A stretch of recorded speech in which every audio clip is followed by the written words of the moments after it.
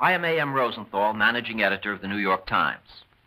I'm on camera now to introduce the pilot of a new series of television programs called Byline, the New York Times. The series will be produced as a joint venture of the New York Times Company and Horizons Communications Corporation. It will be a weekly half-hour series for syndication, a program designed to enlarge the coverage of news on television. It is not designed to compete with or replace either network or local news programs. Rather, it's intended to complement those programs by adding a new depth to television reportage and commentary. That new depth coming from the unique capability of the staff of the New York Times to convey information and express viewpoints which otherwise are not part of the programming patterns of television. It will augment the news coverage that is customary to television by introducing to this medium the product of the skills and special insights of a news staff that we think is unmatched in the world. It's a staff that has received 37 Pulitzer Prizes. It's a staff that could fill a small library with the books it's written. It's a staff that includes a playwright, a doctor, scientists, lawyers, explorers, several historians, an ordained Presbyterian minister, and some plain very good reporters. It's a group of outstanding journalists, and all of them will take part as either regular or occasional contributors to this television series. The program is conceived as an effort to bring mature consideration of the news to an increasingly interested and concerned and informed television audience. We think it will improve the public's understanding and appreciation of what is happening. It will stick close to the news each week, but it will not merely report, it will explain. And besides being informative, we hope it will be entertaining too. It will convey ideas as well as facts. It will judge the value of news. In short, we'll apply to this program our combined news judgment. Our aim is to present a verbal instead of a visual message, because after all, ideas are still often communicated best through words. We will deal with aspects of the news that cannot be photographed. That is, thoughts about the news. Each week, 7 or 8 and sometimes more members of our staff will appear on Byline, the New York Times. They'll bring to television more dimension in terms of content and more scope in terms of news coverage. As you know, the New York Times news service is subscribed to by more than 200 newspapers in North America and another 100 or more abroad. Byline, the New York Times, will be an additional news service supported by the worldwide news-gathering facilities of our paper. And as a fill-up to that service, the program will allow the stations that carry it to take features from it and use them in their own news programs. For as you'll see, each feature will stand by itself, complete in its running time of 3 minutes or less. So next on this reel is the pilot of the program I've been talking about. It is an expansion of news coverage in a new medium for the New York Times.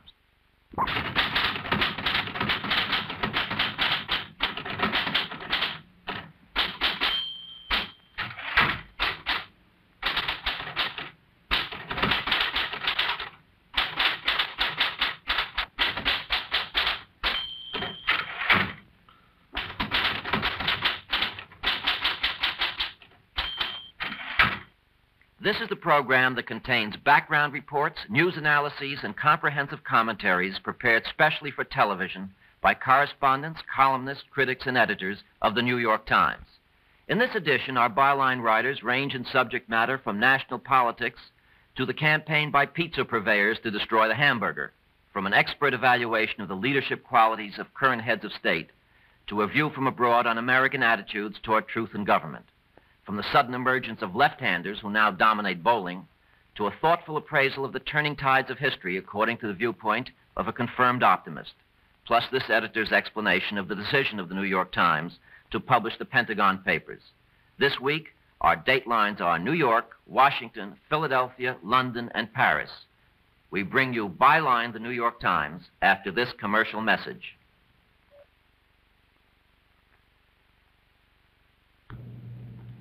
This is that very special season in Washington when everything political is done in the name of nonpartisanship. When every politician poses as a statesman, and when the next presidential campaign, which is the preoccupation of everyone, is treated by all as if they never heard of it. President Nixon decreed the opening of this season the other night by ruling political questions out of order at his news conference. Senators Muskie, Humphrey, Jackson, Hughes, and By have joined in the spirit of the thing by running full-time campaign operations, but pretending that no one could possibly know his own ambitions this far in advance. Senator Kennedy insists that he is not a candidate, which may or may not be true, since he would be saying precisely that if he were or were not a candidate. Only Senator McGovern has announced, not because anyone had been left in doubt about him, but because all too many were already inclined to dismiss him. Now, more interesting than all this coquetry is that politics has also displaced the normal executive and legislative functions of our leading citizens. The Nixon administration is carefully measuring the withdrawal of troops from Vietnam and its stimulation of the economy so as to produce the greatest possible amount of peace and prosperity precisely on next election day. And just as the president was describing this as his non-political year in office, he sent off half his staff to a 1972 campaign headquarters across the street from the White House. As for the Democrats, they are feeling more than a faint amount of satisfaction every time the news, and particularly the economic news, is not too good. No one likes to profit from the misery of others, of course, so the Democrats in Congress are working up the most costly possible remedies to soothe the unemployed, but they watch that index of joblessness and price increases much more closely even than the public opinion polls. This business has gone so far that there's almost no activity in Washington that is not essentially political. Administration officials and members of Congress are for or against finding a cancer cure, ending the draft, reforming welfare, expanding health insurance, creating daycare centers, busing children to school, sharing revenue with the cities, and raising Social Security benefits for the single purpose of either holding or recapturing the White House. In short, after a 6-month break-in period and a year and a half of creative policymaking, the first term of the Nixon administration is over, save for the effort to win a second term. And after a year of struggle to defend their control of Congress, the Democrats have moved effortlessly from last year's campaign to next year's. To be precise about it, there are only 70 weeks left in this campaign.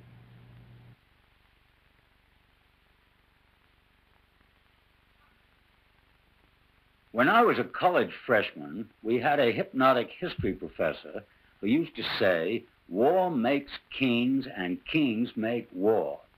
This is not Marxist historical theory, and it certainly oversimplifies, but I think it is essentially true. In our age, however, kings tend to be abstract hangovers or political eunuchs. Today's king is the forceful leader, the giant, a man like Roosevelt, Churchill, Stalin, de Gaulle, or Mao Zedong. De Gaulle often told me it's only in times of crisis that nations throw up giants. They don't need them in normal times. When the situation is grave, the giants come nearer to a return. For de Gaulle, the giant was the efficient leader, the man who accomplished things. He called Stalin a grand figure, a tyrant, a real czar. He controlled everything. He had absolute authority and absolute confidence. He did something. He was a brutal man, but he created a modern state. Of Churchill, he said, a great man. He forged a victory. And of Roosevelt, he also was a great man. He was a man of quality.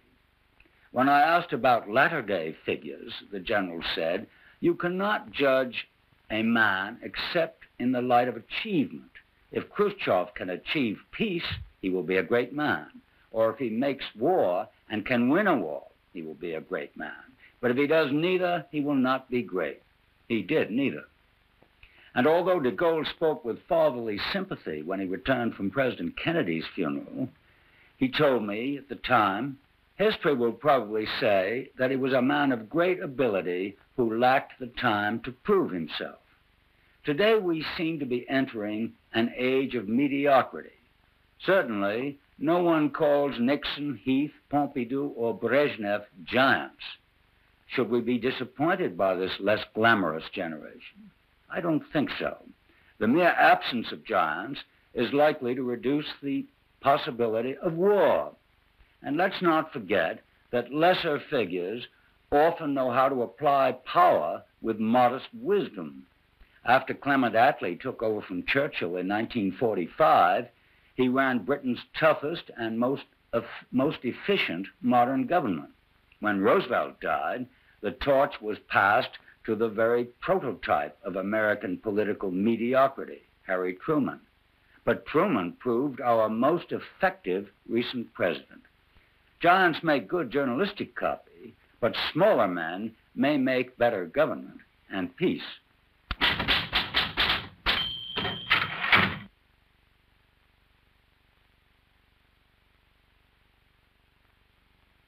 I went down to Philadelphia the other day to meet with some people who are preparing to go to war.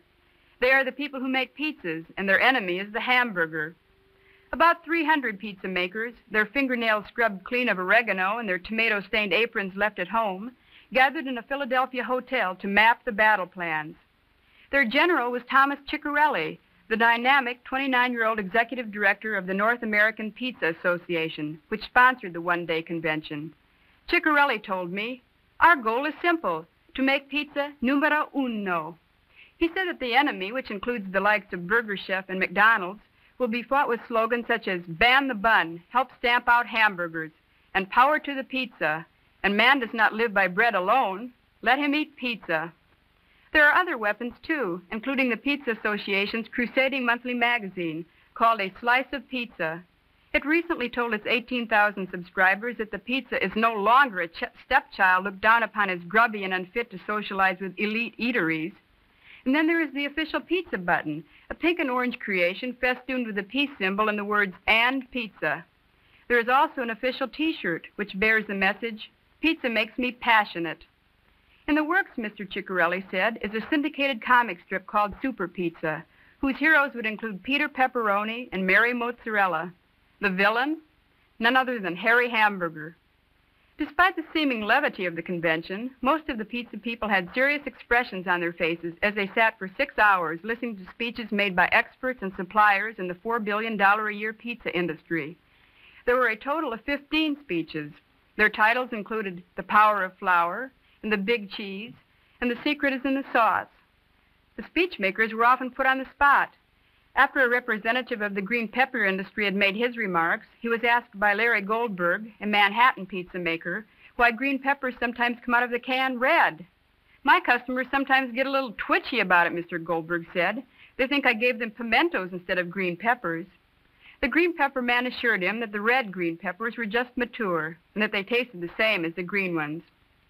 An informal poll of the pizza people indicated that the most popular flavor was still mushroom and sausage. But Mr. Ciccarelli said there was something new on the scene for people who are tired of the same old taste. It's the oddball pizza, he said. It can have everything on it from soup to nuts. There is the omelet pizza, the Hawaiian pizza with pineapple and ham, the hot dog pizza, and the chili con carne pizza. But despite all their noises, the pizza people have made some inroads on the enemy. Although a Gallup poll recently showed that the hamburger still leads the pizza in overall popularity, the pizza was #1 with the 21 to 34-year-olds. That's the latest from Pizzadelphia, Pennsylvania. So far in this edition of Byline, the New York Times, you've heard from Max Frankel, chief of our Washington bureau, Cy Sulzberger, foreign affairs columnist, and Judy Klemesrud, reporter on all kinds of interesting things. Upcoming are some thoughts by the chief of our London bureau, Tony Lewis, by our sports editor, Jim Roach, a thoughtful statement by James Reston, our Washington columnist. After that, I'll talk a bit about our decision to publish the Pentagon Papers. Byline, the New York Times, continues in 1 minute.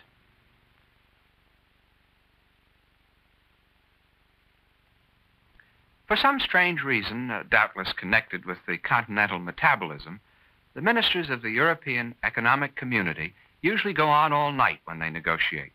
In the middle of one of those marathons, early one morning, a British diplomat rather groggily said to me, "Someday we must have a little chat about the special relationship, but you should have a good meal first. It will not be so pleasant." He was, of course, talking about the special relationship between Britain and the United States that for so long has been a foundation of British politics. Every political leader, conservative or labor, has believed for many years that at difficult times he can reassure public opinion by visiting the American president or otherwise demonstrating transatlantic solidarity. General de Gaulle was certainly not wrong when he talked about Britain's instinctive dependence on the established alliance with her former colonies across the sea. But those days are over. Finished. That is what I would hear from that British diplomat if I ever got around to having a good dinner and a candid discussion with him. And it is a message that many Americans are going to have to understand. I don't mean to suggest that the British are becoming anti-American, that we are no longer loved over here or anything of that sort. Americans can still expect an immensely friendly welcome if they come to watch the changing of the guard at Buckingham Palace or meet British people anywhere. But the politicians have changed. Britain is now moving toward membership in the European community. And like it or not, that is going to change a very great deal in diplomacy and psychology. When Britain enters the community, she will think about her European partners first instead of the United States. That means that American governments will no longer be able to rely so automatically on British support in a variety of important fields. Money matters, for example. With Britain inside, the common market will exert a large and independent influence on world monetary policy. The day of the dollar's supremacy, already declining, will be over. The United States will be called to account more quickly for policies that export our inflation to the rest of the world. And even on international security matters, there will be a changed relationship. If Britain had been in the common market when the Vietnam involvement began, for example, she could not and would not have so readily approved American policy, all of which is simply to say that things will be different for the United States as well as for Britain as the European community is enlarged.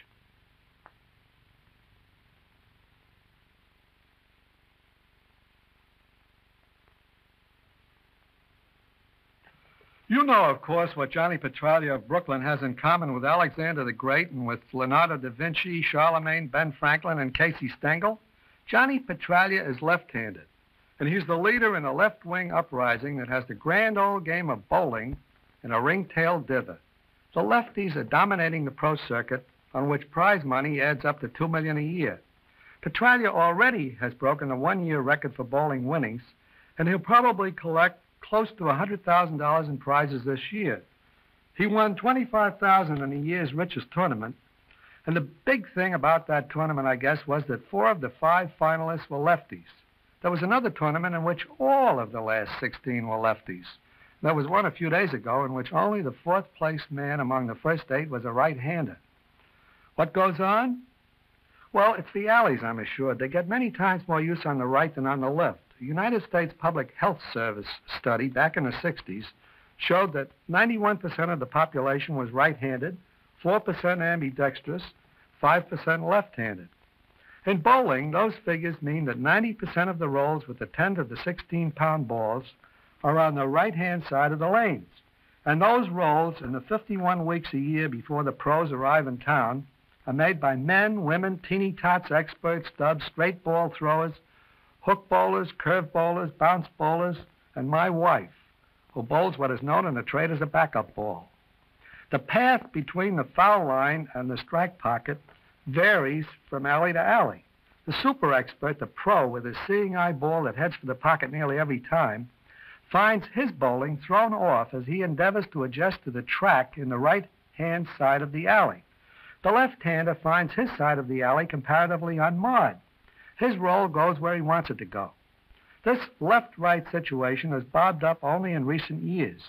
It used to be that alley owners resurfaced the lanes when they got too groovy. Now there's a harder finish. It gets harder and harder the longer it stays down. And costly resurfacing has gone out of style. The problem, for right-handers that is, can be beaten. Greatly improved maintenance is needed. It'll be costly and it'll take time. And Johnny Petralia, for one, hopes that plenty of time is taken. I mentioned Casey Stengel, the most left-handed man I know. He even parses sentences left-handed. He was asked to describe lefties, and he said, quote, "Left-handers have much more enthusiasm for life. They sleep on the wrong side of the bed, and their heads become stagnant on that side," unquote. That bears thinking about. I don't know exactly what it means, but it bears thinking about, particularly by left-handers.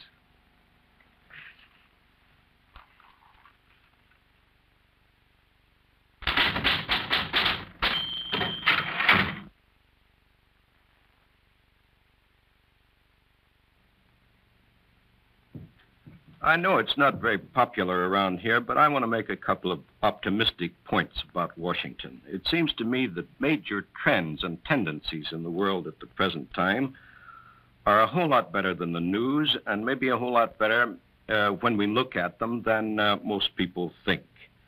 First of all, the trend is toward peace in Vietnam. It is not moving as fast as you or I might like it to, but nevertheless, the boys are coming home. In the Middle East, there is a ceasefire. The bombers are not over Cairo. The guerrillas are not moving across the Golan Heights. Third, in addition, we have broken the negotiating stalemate in the disarmament talks in Vienna and Helsinki.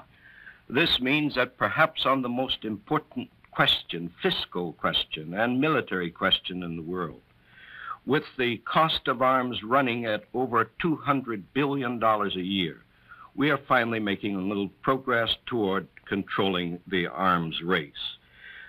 More important even than that, perhaps, is that China is beginning to come out of isolation and talk about the great questions of trade and order in the world. Another great factor on this optimistic catalog, as I see it, is that Britain is at last coming into the common market in Europe, and in my judgment at least, I think that historians at the end of the century will say that this move by the British toward political unity in Europe is one of the great events of the last 50 years. Then, of course, there's Berlin. Not so long ago, we were afraid that this was going to be the great flashpoint in the world. Today, it is composed, and of course, because it's quiet, nobody ever says anything else, anything about it. Well, it seems to me that this adds up to something. At least it is not disaster. The news is about what went wrong yesterday. But the trends, the historic trends of the day, I think are much better. In short, what I'm saying is that the pessimists will give you a totally different picture, and they may be right. I just happen to think that there are some very strong and powerful tides moving in the world, and that you might even say there are some signs that common sense may be breaking out here and there.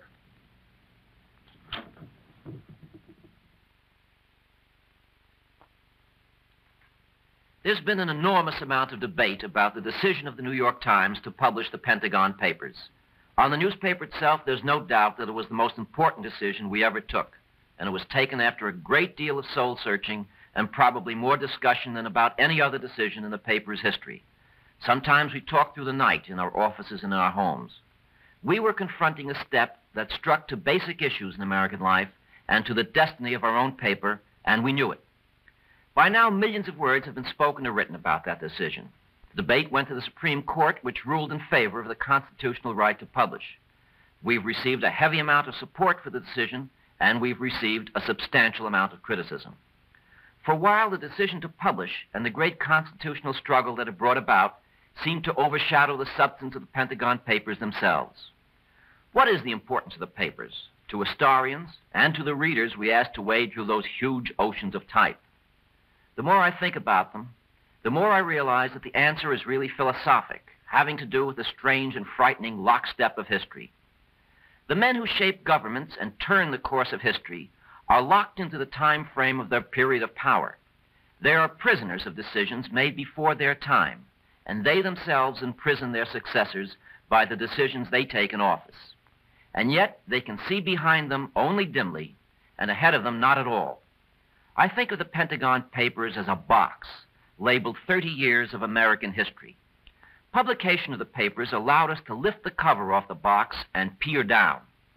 There are the men of power, talking and acting and deciding. But always they are talking and deciding inside their own compartments, over which they cannot look into the past or into the future. But the reader can. He can see it all. The reader looking down has an advantage no president, no general, no intelligence chief ever had while in power. The reader can see from one compartment to another. He watches a decision taken by President Eisenhower that the Geneva Conventions were a disaster. Then he looks over into President Kennedy's compartment and sees him making decisions based on what went on in the Eisenhower time frame. He sees into President Johnson's compartment and sees him walled in by Kennedy decisions, with results that people in the Kennedy compartment could never have foretold. He sees one Army commander making decisions growing inexorably out of the foresights or failures of a general or a politician or a whiz kid 10 years before. It's almost like one of those time warps that science fiction writers love so dearly. But it deals with real people and real tragedies, and provides a deeper insight into the extent and limitations of power than was ever available before. For men of vision, it will provide lessons about the uses and imprisonments of power, and that is the justification for the decision to publish the Pentagon Papers. And that closes out this edition of Byline, the New York Times. Each week at this time, we will present correspondents, columnists, critics, and editors from the staff of the New York Times, men and women whose insight, knowledge, and skill as reporters and observers will, we think, contribute to understanding and appreciation of the news. I am A.M. Rosenthal, managing editor.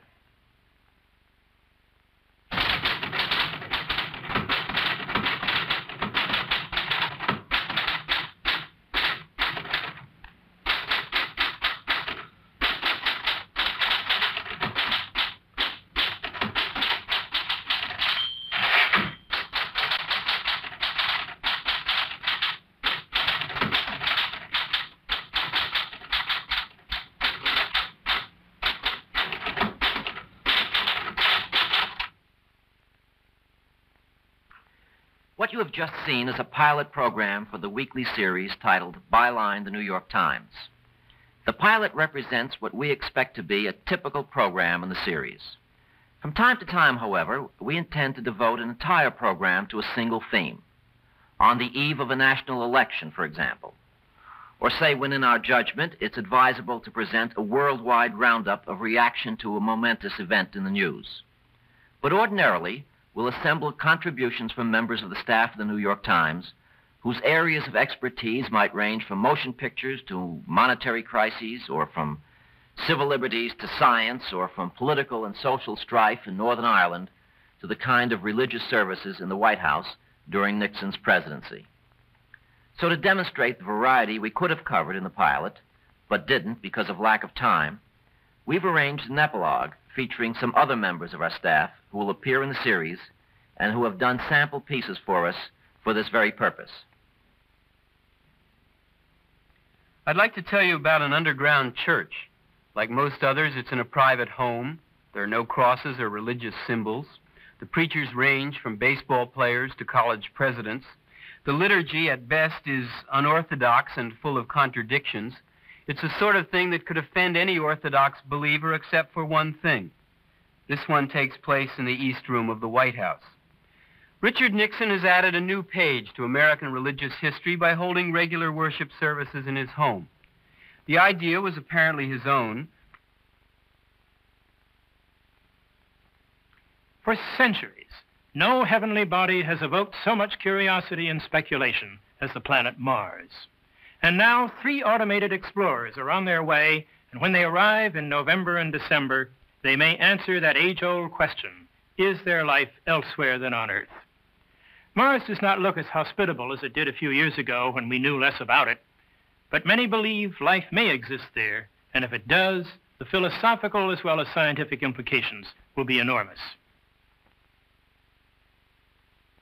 And there is little effect so far in the Catholic slum streets. In such an environment, the Catholics, at the least, acquiesce in the terrorism of the underground Irish Republican Army, which is out with guns and bombs in Belfast night after night. The 10,000 British troops on hand can stop riots, but not the terror. Protestant extremists are badgering the government to take a tougher line, but the government is fearful of arousing the entire Catholic population. Ulster is a depressing place. They sometimes share the same platform, but by and large, black women and white women do not see eye to eye on the issue of women's liberation. Not that black women aren't concerned with some of the same issues, but the differences are rooted in historical traditions that have placed black women, in terms of work, family life, education, and men, in a relationship quite apart from that of white women. It is not easy to sketch quickly my 5-week sortie into China, which ended on June 24th. I found China a world so different that it could be of another planet. There were the great cities, Shanghai or Shenyang in Manchuria, where hundreds of Chinese gathered each day before my hotel, hoping for a glimpse of the American. There was a vastness in which 800 million people manicure their land with the loving intensity I bestow on my rose garden. For a while there, it looked as if parties for radical causes and minority underdogs had come to a screeching halt. Mr. and Mrs. Leonard Bernstein were severely criticized for entertaining Black Panthers in their Park Avenue duplex. Mrs. Randolph Guggenheimer got it for her spaghetti dinner for the Puerto Rican young lords. And Andrew Stein was denounced for inviting Cesar Chavez's grape pickers to his family's palatial Southampton mansion. Yet despite the critics, the days of such parties are far from past. But without subsidy, and the possibility of subsidy is another issue altogether, I cannot see that our Broadway theatre can be anything but a clearinghouse for dramatic ideas tried out elsewhere. It is no coincidence that almost all of the most interesting plays seen on Broadway during the past 5 years have been imports. They've been either imported from the rapidly developing American regional theatre or from London. Either way, they are plays that have been pre-tested by audiences and critics and sold to Broadway and Broadway backers as a package. If you're a small investor, the kind of person who buys 100 shares of Xerox or Jersey Standard once or twice a year, you're probably getting a blackball on Wall Street. Yes, the boys downtown aren't exactly clamoring for your business, as you must have noticed. Now, if you're a speculator, the kind of person who agrees with Howard Samuels that Wall Street is a place to lay a bet, you no doubt run into an even colder reception. Nobody's beating the drum to get the likes of you to buy Canadian mining stocks, for the fact is that Wall Street has begun to think really big. Now, either the Justice Department believes it is above the law when it conceives the necessity to be great enough, or else it wants potential criminals and subversives to think it so believes. The great danger in that, as the circuit court pointed out, is that if the government itself is a lawbreaker, or appears to be, it cannot for long expect anyone else to respect the law or those supposed to uphold it.